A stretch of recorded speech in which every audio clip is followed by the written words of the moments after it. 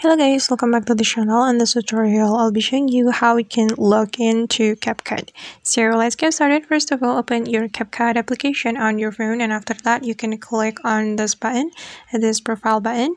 And since we want to log in, we just need to select the account that we want to use for CapCut, and you can sign in with TikTok, with Google, email, or Facebook. And for me, I'm just going to select sign in with Google. Okay, and just hold on guys, it's still loading.